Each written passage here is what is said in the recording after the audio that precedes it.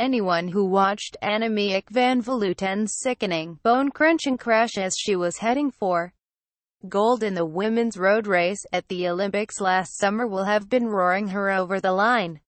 In the concluding stage of La Course on Saturday, Van Vleuten was a worthy winner, having battled back to fitness after suffering 3 spinal fractures and a severe concussion in Rio.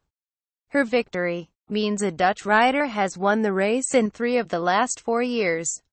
The previous 3 editions of La Course took place on the final Sunday of the Tour de France, with a sprint on the Champs-Élysées. But the organizers introduced a new format this year.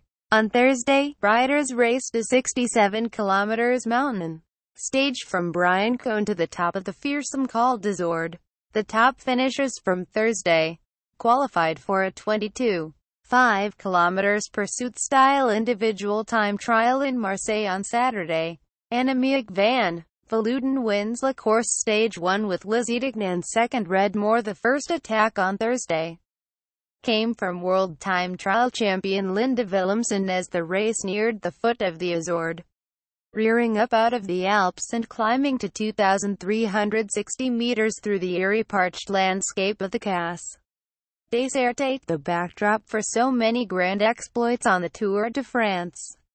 Boels Dolmans, the team of British champion Lizzie Deignan, swept to the front of the race, controlling things perfectly for Deignan to launch her own brutal attack on the lower slopes, getting all but 4 of the elite group of 20 riders still left in contention: Megan Garnier, Shara Gillow, Eliza Longo Borghini and Van Vleuten. However, despite having a teammate as experienced and capable as Garnier, who won the Giro Rosa and the Tour of California last season, Deignan could not keep up with Van Vleuten.